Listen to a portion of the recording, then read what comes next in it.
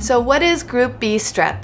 Group B Streptococcus, or Beta Strep, is a bacteria that can be found in about 1 out of 5 women's bodies. Not all bacteria is bad, and not all bacteria is harmful to our bodies. Group B Strep is found in about 1 out of 5 women's vaginal bacteria makeup. Normally, there are no symptoms. However, this bacteria can be very significant for a pregnant woman. Sometimes Group B Strep can cause urinary tract infections or infections in the placenta. Of the 15 to 20% of women who test positive for Group B Strep, about half of those babies will be born with this bacteria present. This does not mean that these babies will become ill. 98% of babies born do not become infected. When this does occur and infection takes place, it can become fatal. So this is definitely something to speak with your care provider about and to be tested for. Usually Group B Strep testing is done between 35 and 37 weeks of pregnancy.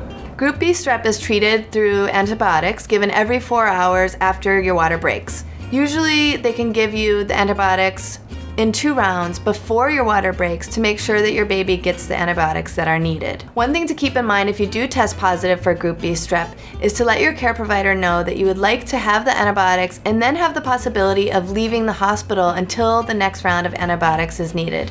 Usually there's about a 4-hour time window in between that time, and so what you want to ask is if you can have the option of leaving the hospital or walking around the hall or getting something to eat if your labor has not yet started. And these are some facts about Group B Strep.